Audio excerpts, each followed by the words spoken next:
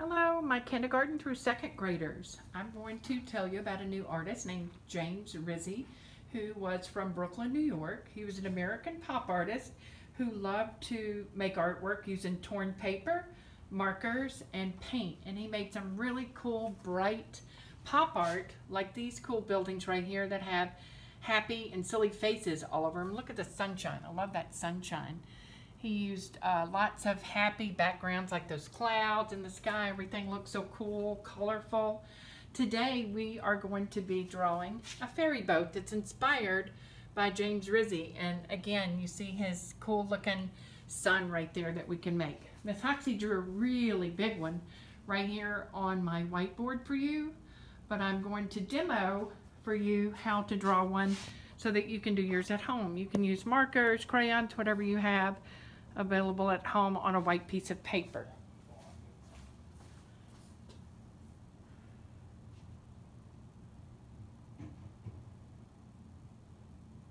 Oh, that's really big. Okay. Now I'm going to use I'll use my black to make an ocean. My ocean waves first. And the ferry boat lines are really easy. You're going to make a line down towards your ocean, big line across, and come back down. And now it's time for us to start adding the layers to our ferry boat. Just going to make the first layer right here, come back down, and then I'm going to make another section right up here and come back down. You could even make an additional top layer if you wanted to, but I'm just going to stick with 3 layers right here. Now I'm going to add my smokestacks, and I probably want to do 3. These are really fun and cool to make. They're like big rectangles. You could make 4 if you wanted to. I'll do 4.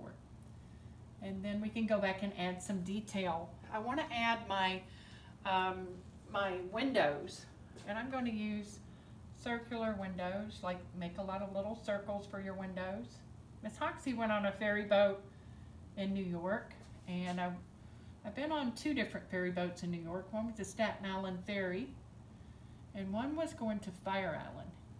Didn't quite look like this one. One did, the Staten Island did, but not the Fire Island Ferry.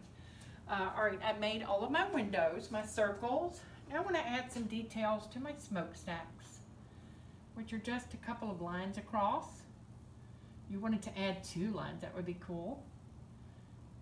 Just for a little variation.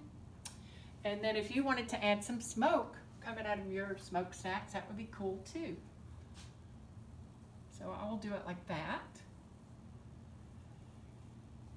And then, if you would like to add some sea life down in your ocean, feel free to draw some fish down here. And I will have a little sheet for you for some inspiration. You can draw some different type fish. Think about the animals that live in the sea and see what you can come up with. Maybe you want to draw a shark or a seahorse, something like that. You can fill your ocean up with the animals that you want, and I will have a sheet for you to kind of look at home to get some ideas about small, medium, and large fish, different varieties of fish. And in your sky, if you wanted to add some pretty happy clouds. And if you remember, his sunshines always seem to have a smile, like right here. So if you want to add a big sunshine that's smiling down through your clouds, that would be cool too.